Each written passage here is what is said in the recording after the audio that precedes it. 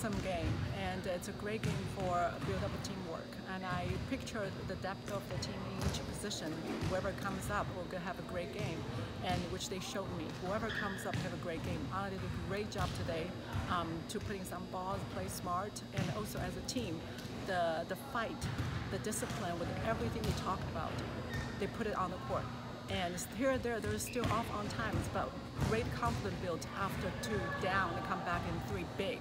So that's a great job. I'm very, very proud of them. The third set, something seemed to click with that team. What was the turning point, do you think, in the match?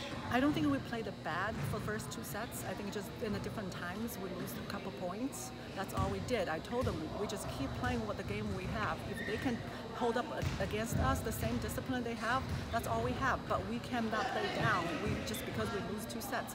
I asked the girls, I said, I need 5 games. You guys need to give me 5 games. And that's exactly what they did. I can't ask for more. So Lela comes in the third set there.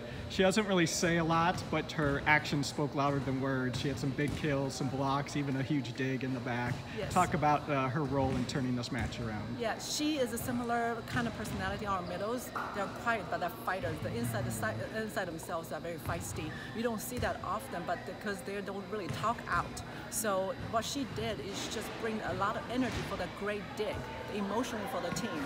And she just had everything on it. Now bring her best game because of the emotion. She got a great dig, and then come back, you can see a lot of great kills later and a great blocks from her.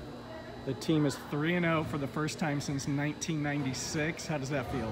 That feels awesome, and the girls doesn't know. If not, you gave us the information, we didn't know, but it's great. 1 game at a time. This is great confidence built for us for our program, and I'm very, very proud of the girls. All right, thank you, Coach. Thank you.